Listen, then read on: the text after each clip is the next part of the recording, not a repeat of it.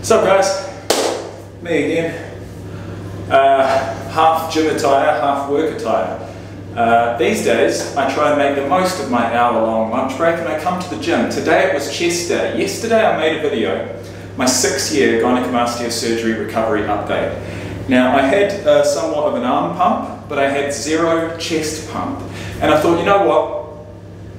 Being that these videos are few and far between, why not take this opportunity to not only create a video without a pump, but also with a chest pump. I don't know if it's going to look that much different. You guys can, make up your own mind, but I thought definitely it would be worth it, being that, it'll be at least another year until I bring another one of these videos to the channel. And this may be the last. So let's have a quick look.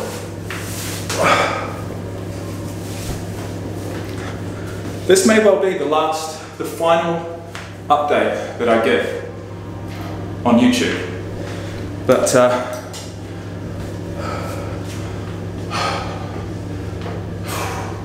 so I would say, for anyone wondering, you can make up your own mind, of course, that's what people do on the internet.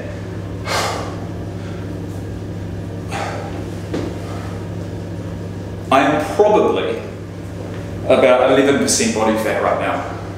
And so for anyone out there, gearing up to get the surgery,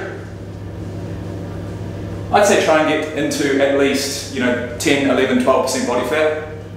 It's going to take a lot of dedication unless you're naturally on the skinnier side. This has taken me 3 months to get from something like 20% down to like 11% where I am now. And I'd recommend anyone else out there to do similar. Now, yesterday's video, you can find it. It's the previous video in my library. I talked more in depth about my recovery, about what I dealt with, about what I deal with day to day still, which is, look, I'll let you guys know, numbness of the nipple and soreness, extreme soreness and sensitivity when I brush something rough against it too hard. Apart from that, the discoloration went away after about 2 years. I had 2 years of fucking residual blood underneath the skin. For anyone wondering, I had my surgery done under local anaesthetic in a doctor's office on the Gold Coast. That doctor does not do the surgery any longer. Sorry, that camera's got a mind of its own. Doesn't do the surgery any longer, but my recommendations would be to do the surgery with a surgeon locally, so you can go in and see him or her if you've got any complications, and also so you can rest at home without having to get up, without having to do anything, drive anywhere, fly on a plane like I did. I've made many videos about gynecomastia in the past. You can find them in my playlist on my YouTube channel titled Gynecomastia. And all the best, that's all I can say. So, that's about it. Chest workout for anyone wondering.